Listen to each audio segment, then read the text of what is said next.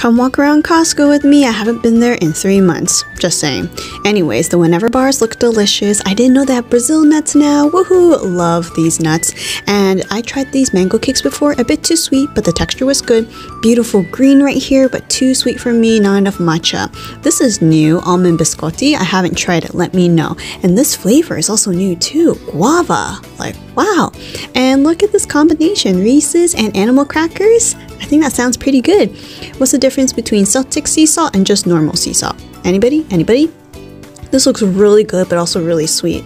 I don't know. Let me know what you think if you tried it in the comments below. Anchovy broth though, all in one tablet is a huge question mark. But the Alaska pollock is dry and you can just eat it in shreds. And this looks really spicy. Fly by Jing. Who is Jing? Let me know. And lastly, truffle. That looks so good, but so expensive.